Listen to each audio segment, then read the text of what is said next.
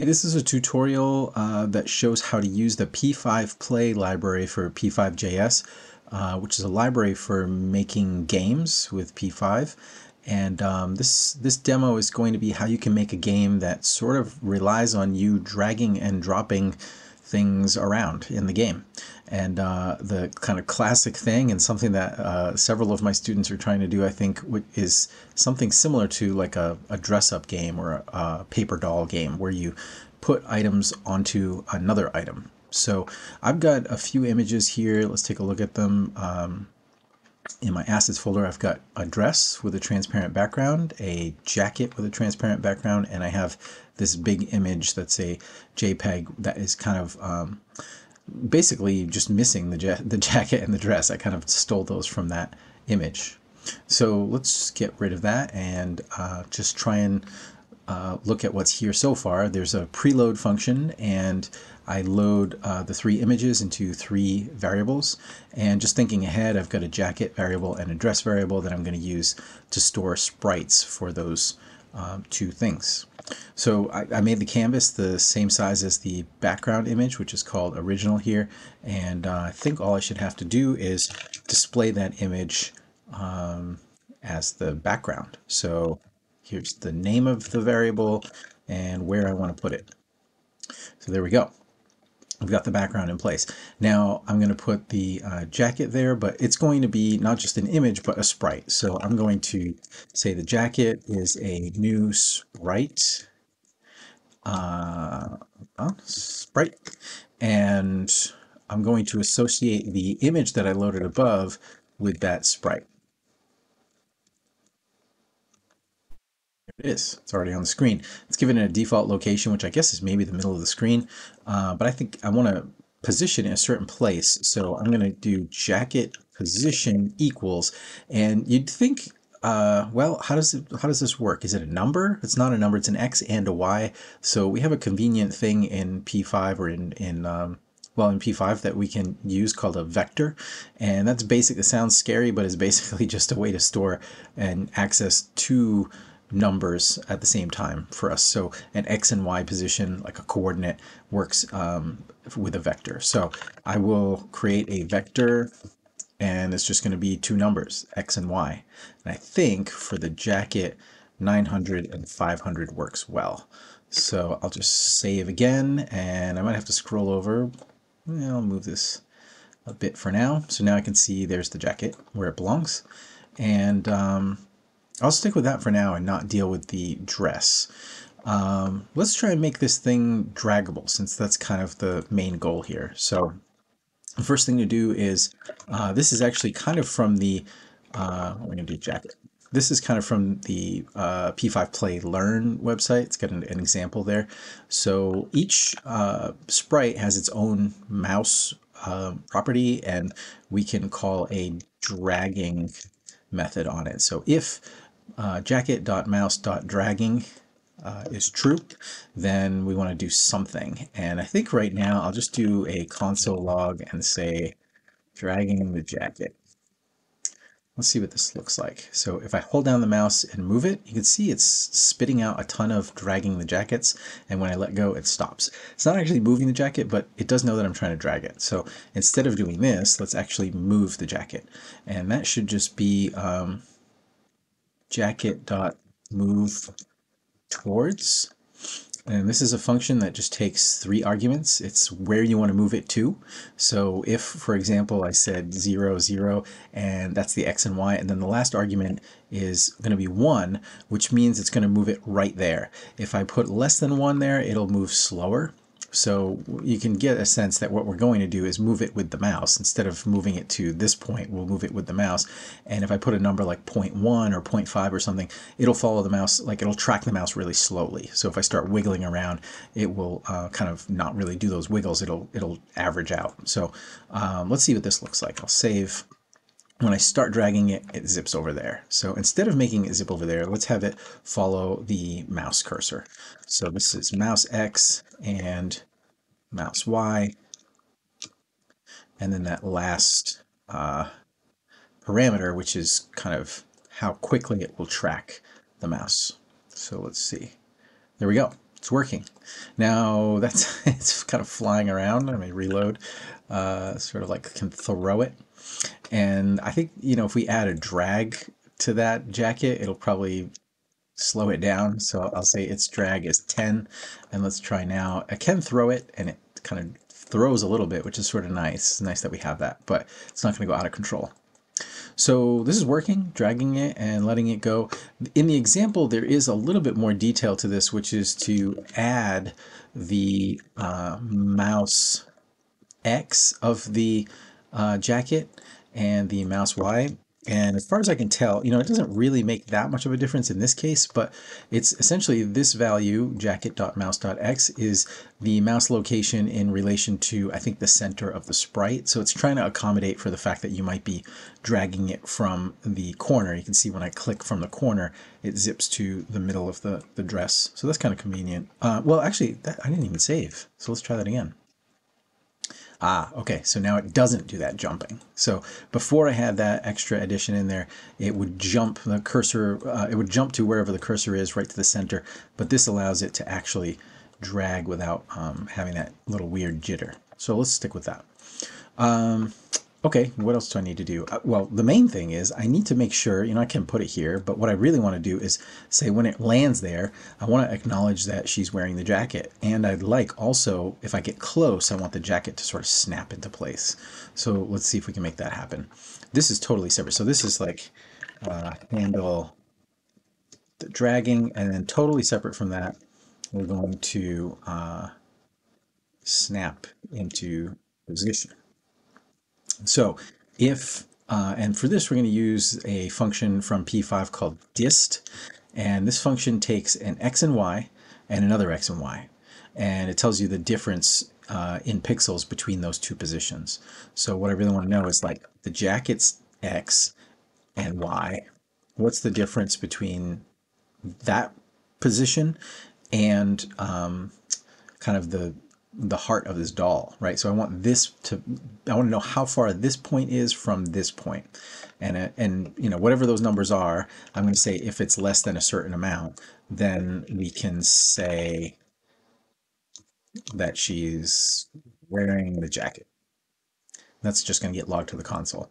So what numbers do we put in here? Well, I think what I can do is make a variable that will actually contain that, and I'll call it doll center, and I'll set it up right here in the setup function. I'll say doll center equals, and again, I'm going to create a vector. And I think what I found is that the center was like around 133 and 420. So that's like here. If you ever want to check this, try and find these locations, one easy thing to do is just draw a little rectangle at that point, and you'll see, oh, okay, it's matching up. So if I drew a rectangle at this position, we'd see that it's right there in the center of the doll. So I'm going to use that vector now, and it's really, the way that we access vectors is just like this, the vector dot x and vector dot y. So doll center dot x and doll center dot y. So let's see. If I drag it, I don't get any message on the bottom because I got rid of that other console log, but if I drag it close enough to the center of the doll, I should, yeah, there it is. So she's wearing the jacket. So it spits out that message constantly if I'm in that zone. So instead of doing that, again, this is just for debugging. So instead of doing that, what I want to do is make it snap to that position. So I think what I can do is just set the jacket's position to equal the doll's position. That should do it. So let's drag it over there and snap. It snaps into place. So that's kind of nice. If I drag it off and drag it back, snaps in. That's a little off. I could fix that, but right now I'm not going to worry about it. Well, actually, you know what? I will worry about it. So if it's a little bit off, I could change where the doll's center is, but maybe I've got that right. And I think probably what would happen is as I start putting other things on here, I'd want to basically be able to account for the difference in position and size, right? Even if I put this on, maybe the size is different. So it'll snap on a little bit off from the body. And so what I could do is say, instead of just snapping right to the center of the doll, I could create a new vector here and use the doll center dot x and doll center dot y, but adjust them a little bit. So maybe what it looks like it needs to go to the left a little bit. So I'll do minus 10. So let's try this again, see if it snaps in a better way. It looks better. So that's how I could account for that, just kind of tweak it a little bit. Okay, what else do I need to do? I think it would be nice if I knew, if there was like some way to tell which outfit she's wearing. So maybe what I'll do is I'll just do some like debugging right on the screen. So I'll add some text, and maybe what I'll do is I'll keep a variable and say that there's a variable is where is wearing the jacket. So let's define that way at the top. Is wearing the jacket starts out as false. I'll also think ahead and do like an is wearing the dress, because maybe I'll get to the dress too.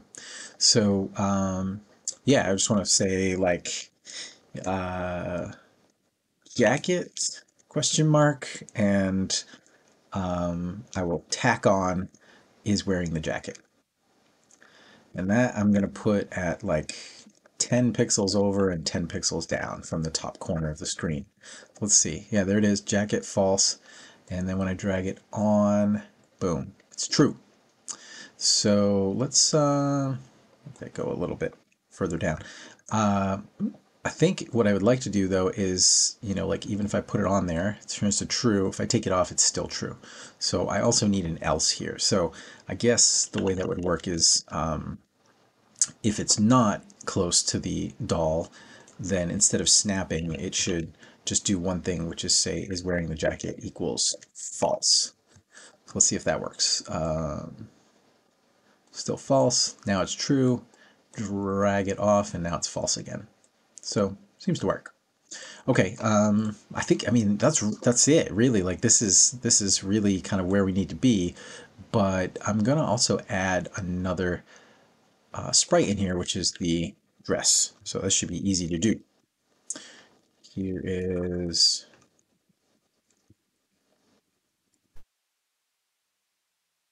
dress now, and it's dress image. And where's the location? I think I figured this out as 450 and 570. So there's the dress. And I should be able to do the same thing I did here for dragging. I will just change this to dress. And I'll also change this to dress. Let's see, now I can drag this as well. And it's not snapping because I haven't done that yet. I'm just handling the dragging. So let's go down to the part where I handle the snapping, and I'll do the same thing. I'll copy this and do a dress version of it. And this is a totally separate section, which is like output the outfit status. And just thinking ahead, I probably want one a little bit lower on the screen. That is the dress, and is wearing the dress will have to be another variable. Is that up top? Yeah, so it starts out as false. So I'll do the same thing here for snapping into position. It will be checking the dress's X and Y against the doll's center, and it will make the dress position equal the doll's center. We'll have to see if it needs this little adjustment in the X orientation or not. And then, of course, we're going to say that is wearing the dress is true, and the same thing here. It's going to be false if we're not snapping. So I'll save, and when I drop it, it says it's true. Jacket's false. It's a little bit off, so maybe I'll take advantage of the fact that I've got this X and Y, and I think it needs to go down a little bit. Let's try it again. Perfect. So a neat thing about the fact that we're using p5play is that it has physics, so I can actually like bump it out of the way. Now the spinning is not desirable, so I think what I'm going to do is I'm going to say, I could just say jacket dot rotation, what is it called? rotation lock equals true. But instead of doing that for each one of these, what I can do is say that all of the sprites dot rotation lock equals true. And while I'm at it, I don't need to set the drag for each of these sprites either. I can just say all of the sprites dot drag is equal to 10. So let's get rid of this redundancy here. So I'll put the dress on. Looks like it works up there, and then I'll bump it out of the way, and now the jacket is true and the dress is false. Let's try that again because it looked like it bumped it pretty hard.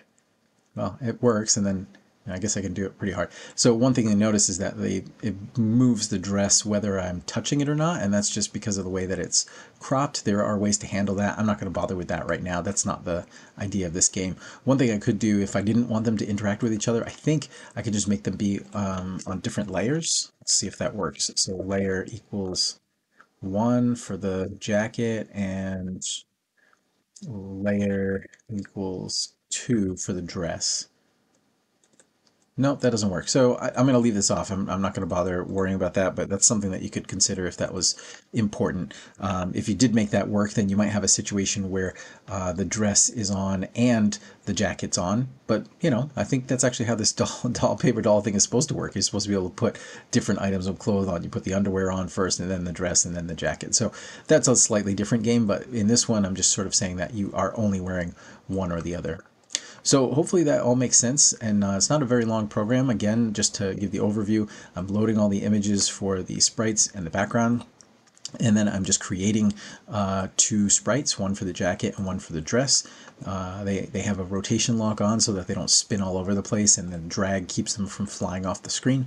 And then down here I do a couple things. One is to handle the dragging part. It's the same for both sprites, but I'm basically saying if someone's dragging on this sprite, then have it follow the cursor, and accommodating a little bit for where the cursor is grabbing the sprite, right? It's not always going to be grabbing in the center, so that's what this little adjustment here is for.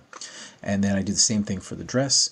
Then for each of them, I check to see if it's close enough to the center of the doll, and if it is, then it should do a couple things. One is to snap into place, and the other is to set this Boolean variable to true. And otherwise, if I'm out here, it's going to set that variable to false. I do the same thing for the dress, and then I'm just outputting here which thing is on. So now we can kind of start thinking about the mechanics of this if we wanted to. Are you supposed to wear multiple items, or is it a certain combination of items that matters? We'd have all the information we need to be able to make a game like that. So hopefully that helps. Good luck.